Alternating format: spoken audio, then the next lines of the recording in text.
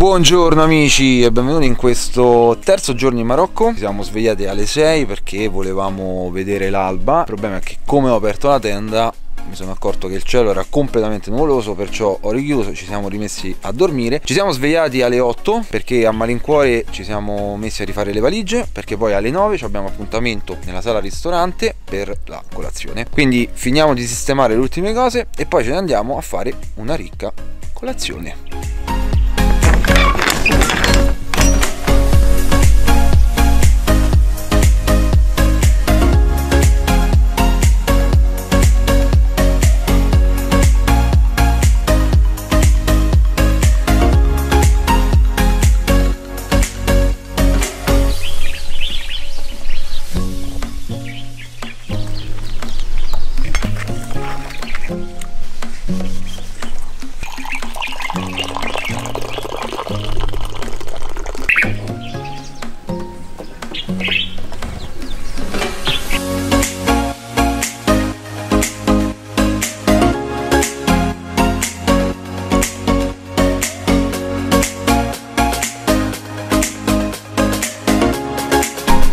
Ciao la pause.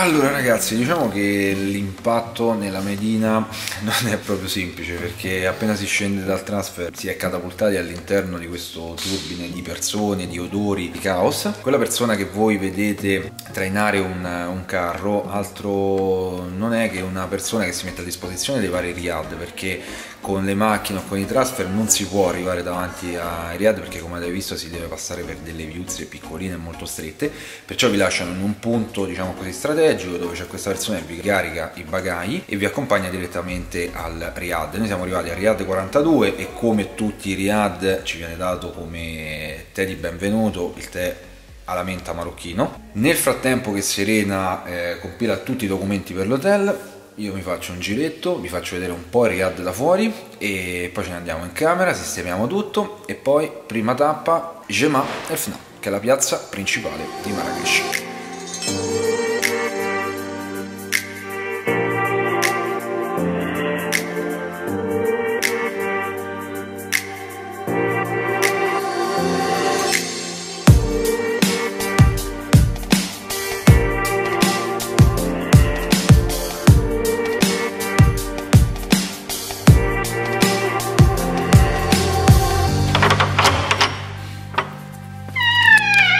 Allora ragazzi, non posso che non farvi anche qua un piccolo room tour della stanza perché è meravigliosa. Allora, qui abbiamo il letto, quindi zona notte, c'è un piccolo divanetto dove qua poter bere qualcosina, volendo c'è la possibilità di poter farsi arrivare in camera anche un po' di tè, ma visto che già ce ne siamo bevuti tanto dopo non mi sembra il caso.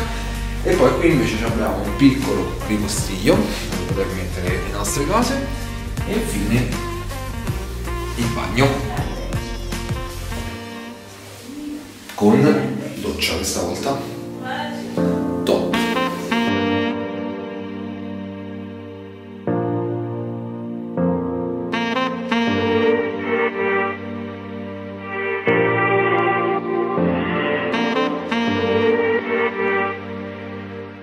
Tutto molto bello, ma adesso è ora di andare a esplorare Marrakech.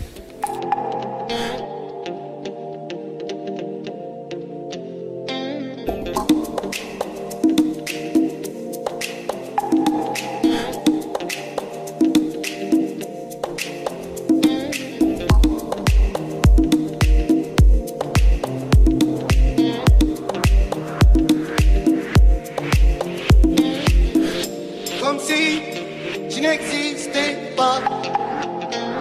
Elle est passée à côté de moi, sans un regard, reine de Saba. J'ai dit aïe. Aïcha, prends tout est pour toi. Allora ragazzi, siamo dentro il souk, già abbiamo fatto acquisti e il souk è veramente la parte commerciale di tutta quanta Marrakech, dove avvengono tutti quanti gli scambi commerciali e dove è pieno di turisti, quindi bisogna stare attento alle sole. E la cosa che vi consigliamo è quella di trattate. Esatto, perché partono da prezzi assurdi e poi alla fine andate a pagare il giusto, ecco, non andate a fregarli voi ma pagate il giusto. Continuiamo perché è veramente gigante questo posto.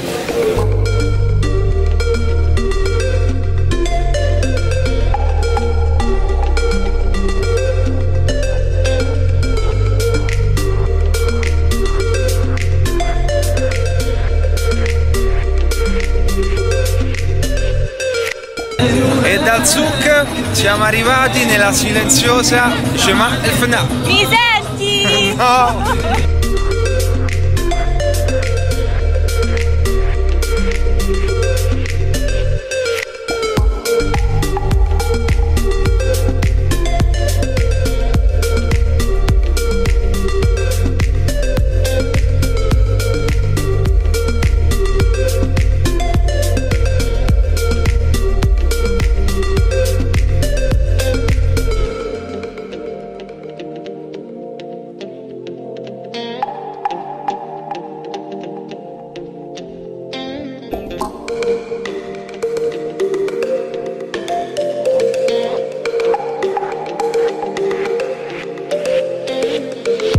Comme si je n'existais pas.